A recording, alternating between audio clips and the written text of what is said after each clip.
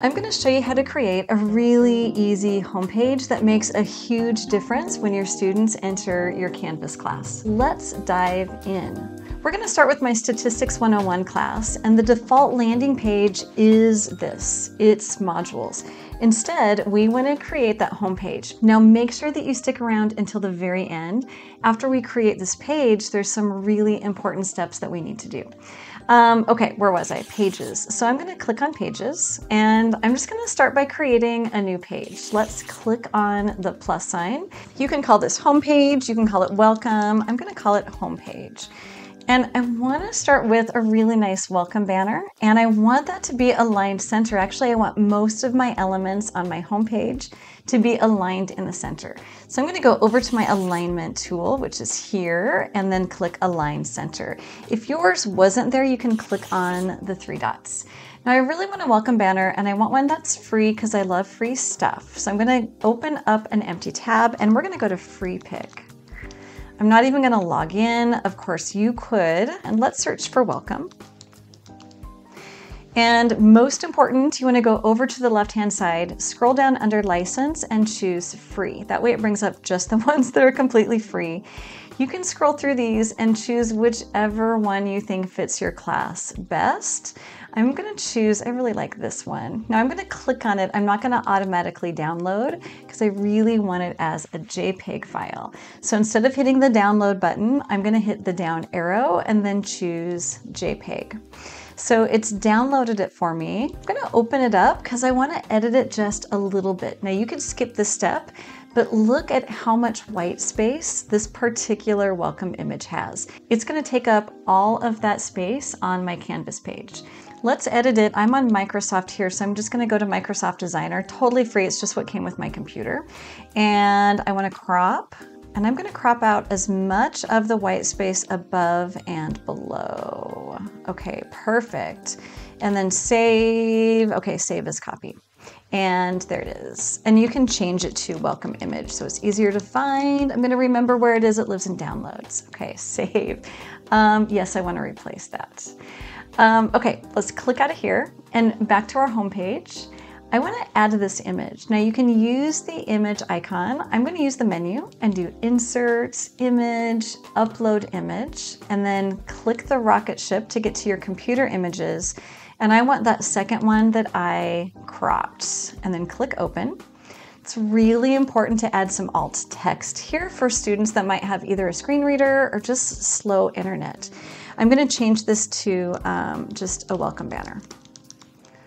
Okay, and then submit. Now it's going to show up pretty big, and I want it to be smaller for sure. Let's click on it. Notice how you get these 4 little squares in the corners. If you hover on any of those squares, it gives you a resizing tool. I'm going to just click, hold, and drag to resize this to the size that I want. I'm going to put some more elements here, so it's really nice to make this Canvas, our rich content editor space, bigger. There's this little array of dots in the lower right-hand corner. If you hover over that, you can resize your canvas. Okay, great. I'm going to click so that I'm at the end of that welcome banner, and I'm just going to hit enter. And I want to say something like, I'm glad you're here. So let's just type that. I'm glad you're here. Exclamation mark. You can make this italic. I'm going to make this a bigger font. I mean, so many things that you can do here. Okay, so I'm glad you're here. Clicking off of that and then clicking enter. The next element that I like to add is a welcome video. And this is especially great at the start of a term. And you can alternate this with other things. Now you can make this as simple or as professional as you want. I'm going to keep it simple and use the video recorder that's part of the rich content editor. It's just built right in here. So we're going to go to Insert and then Media. You could use that media icon as well. And I want to go Upload Record Media. And we want to go over to the Record tab. It looks like it's not selecting the right webcam. Let's click on Webcam, and I think it's this one instead, and it is. And then I just want to go ahead and start recording. So I'm going to hit Start Recording, counts me down, and then I would make a really nice welcome video here as soon as I'm finished. Click Finish.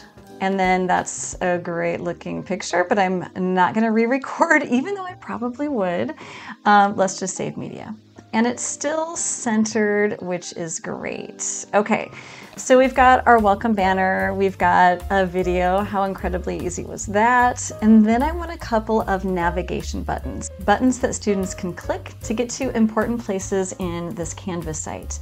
Let's see, where is my cursor here? Let me do enter again. So I'm lined up there in the middle. I like to put these buttons horizontally lined up instead of vertical like everything else. So I am going to do insert table so I can get these lined up. So insert table, and I'm just going to continue to hover over the number of cells that I want. I'm going to do 2 buttons to keep it simple, but to be honest, I usually have 3 buttons on my welcome page. Let's click on 2 buttons though. A couple of important things. I want every part of this to be centered. So I'm going to select this table and then go to my align tool and center align. I also want to make sure that I'm aligned inside of the cells. So if I click inside of a cell, do you see that cursor that's over there on the left? I want that one to be centered as well. Center align. I'm going to do the same thing for this other cell. Center align. I've got some pretty big cells here. I'm just hovering to resize stuff. So let's just resize, and then it will recenter things. About here, I'm gonna guess. Okay, we're gonna play with it more, don't worry. I also don't wanna see those borders. So again, just clicking on this, I'm gonna go to table, up at the top, and then table properties. I'm going to change that border width to 0. We'll still be able to see the border, but your students won't. So I'm going to change that to 0 and then save. Okay, so now I'm ready to put a button into each of these cells. It's incredibly easy to design your buttons. Let's go to a new tab and go to Google Drawings. Okay, so Google Drawings, this is completely free. Click on Google Drawings. It's completely free and super easy. I'm going to go to shapes. So I'm just going to do it with the shape icon. You could do inserts. I'm going to go to my shape icon. I like the rectangles with rounded corners, but play around with these. Shapes, rounded rectangle. What do you call that? And then it gives me this cross hash cursor. I'm going to click, hold, and drag to create my button shape. That looks fine. I also want to get rid of all of this extra space in my canvas.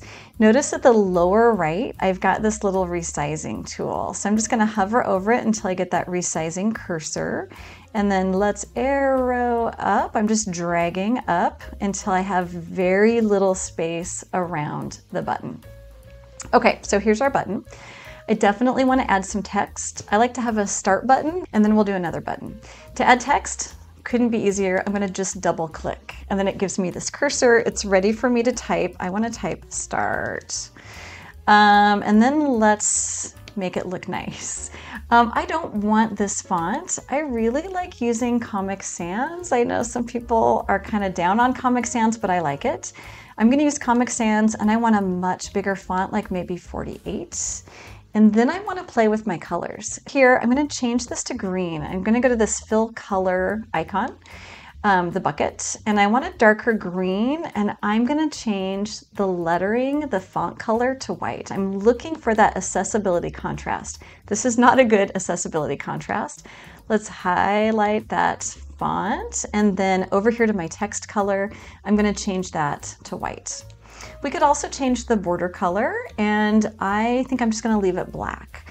So that's it, you guys. I'm ready to download this. Over to File. So File, Download. I really want a PNG image because the PNG image will give me automatically a transparent background. So let's choose PNG image.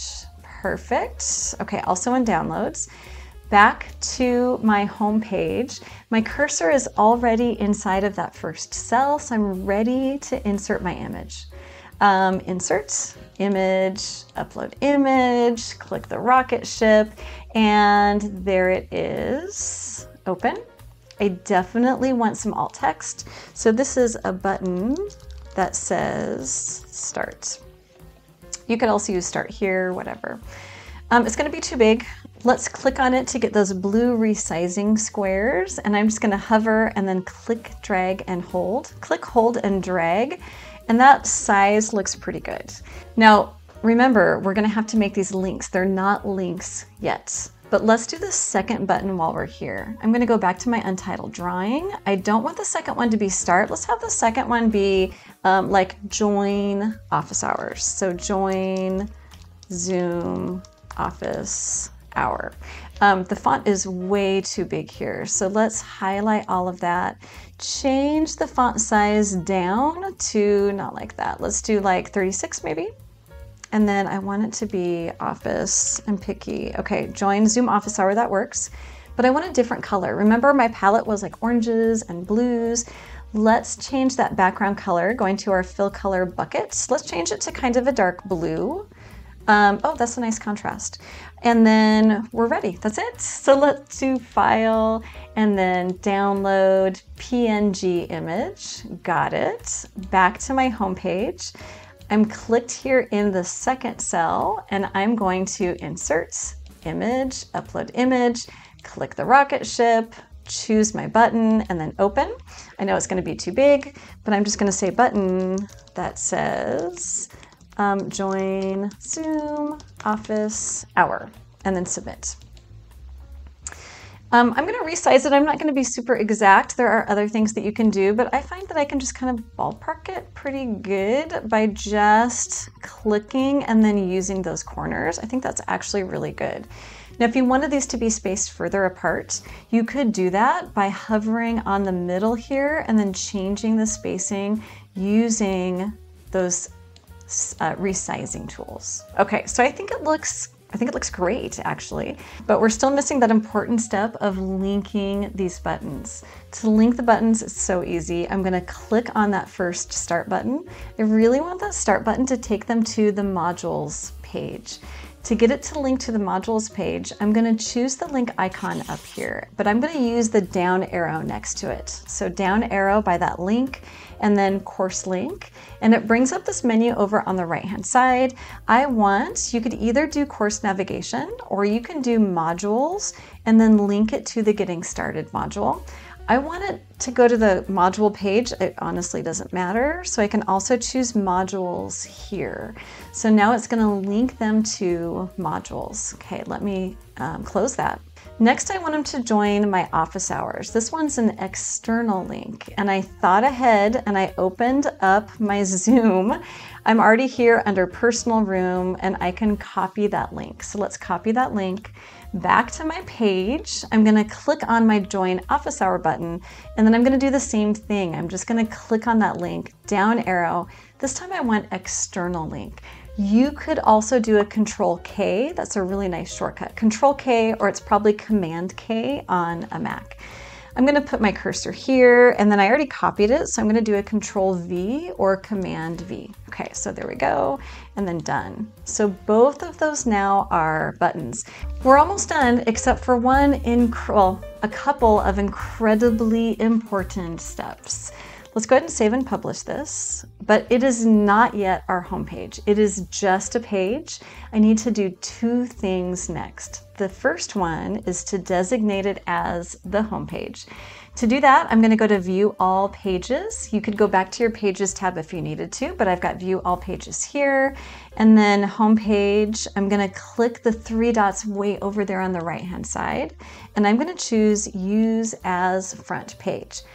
But if I click on Home, it's not enough. So I've got another step here. I wish that was all you had to do, but it isn't. The other step is done on the home page. Notice how I've got the Home tab clicked. I'm going to go over here on the right-hand side, and I'm going to choose Home Page. Right now, I've got Course Modules selected, but I want to select that Pages Front Page, and then Save. Now I've got this set up as our home page, and that's it. I would love, love, love to know what you do with your home pages. Let me know down in the comments and subscribe for more.